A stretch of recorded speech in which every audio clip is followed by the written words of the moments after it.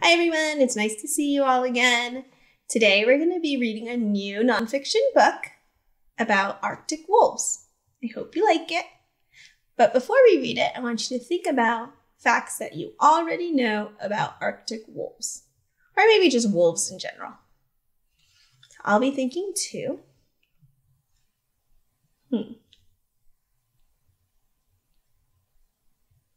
One fact that I know about wolves is that they have really thick coats, and these coats are meant to keep them warm.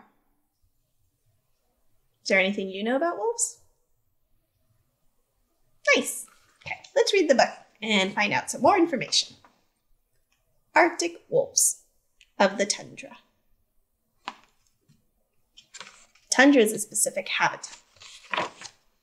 Arctic wolves of the tundra. Here's our table of contents. Page 4 is about at home in the tundra. Page 6, staying warm. Page 10, hunting for food. Page 12, part of the pack. Page 18, wolf talk. That one sounds interesting. Page 20, showing their feelings. Then we have the glossary, more information, and the index. Here's our heading. The heading tells us what the paragraph is going to be about. At home in the tundra. The tundra is a flat, frozen place where no trees grow. The animals that live there have adapted to life in the cold and snow.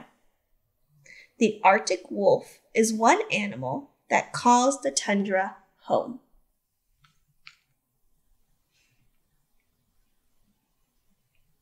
This book has a little caption next to the photo.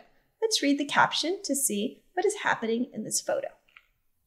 How do Arctic wolves stay alive in such a cold place? Read on to find out. Here's our next heading, staying warm.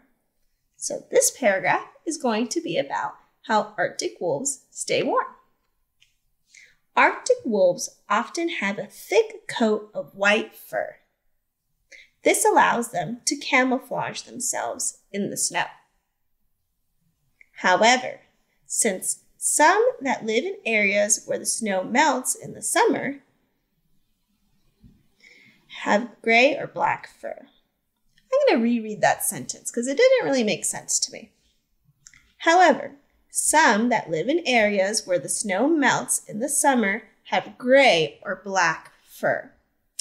Got it. So if the wolf is gray or black, that means they live in a place where in the summer it's not that cold. Here's our little caption. It says, Arctic wolves are a kind of gray wolf that lives in some of the coldest places on Earth. I wish I could put a little sweater on them. Arctic wolves can walk on snow and ice because the fur on the bottoms of their feet keeps them warm. Oh, so apparently they have fur at the bottom of their feet to keep them warm. Who knew? Their short ears also work to help them store body heat. The fur on Arctic wolves' paws helps keep them from slipping on snow and ice. It's kind of like they're wearing shoes.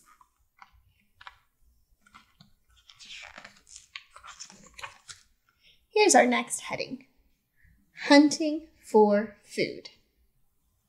And I can already be thinking, ooh, looks like maybe the wolf hunts Arctic hares and caribou. Arctic wolves are carnivores, which means they are meat eaters. They hunt animals such as caribou and Arctic hares. A wolf runs to catch its prey as soon as it is in view. The way he's kind of crouched down makes it seem like he's going to be hunting something, huh? Arctic wolves use their sense of smell to find food. I'm sure they have a good sense of smell. Here's our next heading, part of a pack.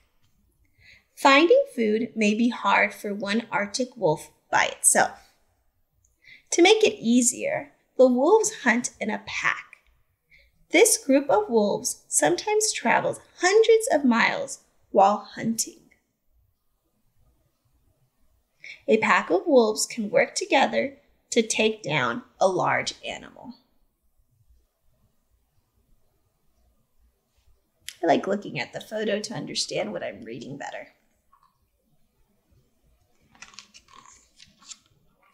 A wolf pack is generally made up of 5 to 9 wolves. There are 2 leaders of the pack that are mates and are called alphas. Each year, Arctic wolf mothers give birth to 2 to 3 babies or pups. All the members of a wolf pack care for the pups. A lot of babysitters.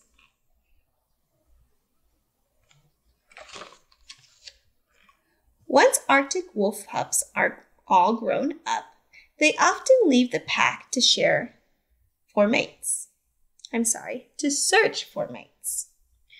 They then start their own pack with these new mates.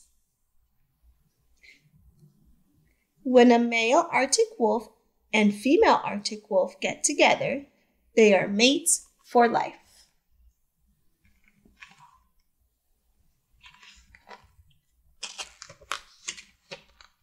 Wolf talk. So we know this paragraph is going to be about how wolves talk to each other. Arctic wolves have a way of talking to each other by howling. When one wolf is away from the pack, it may howl to tell the pack where it is or that it has found food. You can see that this wolf right here is howling. Arctic wolves can howl as a group too. Yes, they're howling together. Wonder what they found. Here's our heading again, showing their feelings. There are many ways Arctic wolves show what they are feeling. When they are angry, they show their teeth. You would not want to meet an angry Arctic wolf. You can see this Arctic wolf is very angry. Check closely for those teeth.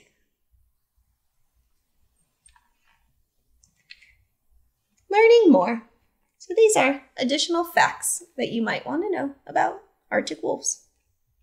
How tall is an Arctic wolf? About 30 inches at the shoulder. How long is an Arctic wolf? About 6 feet, from nose to tail. How much does an Arctic wolf weigh? About 80 pounds. How long does an Arctic wolf live? About 10 years in the wild. What does an Arctic wolf eat? Any ideas? We learned this. Musk oxen, caribou, Arctic foxes, Arctic hares, and birds. They must be carnivores, right? Because they eat animals or meat.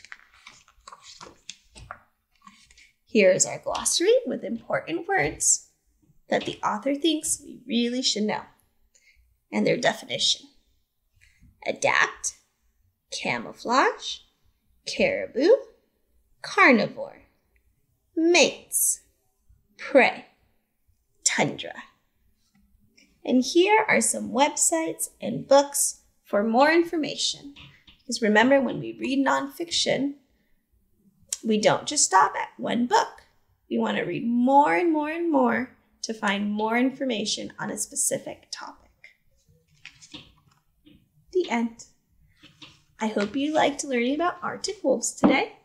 Think about some new facts you may have learned about wolves. I learned that when wolves are angry, they show their teeth. I hope you learned something too. I will see you all soon. Have a good day. Bye, everyone.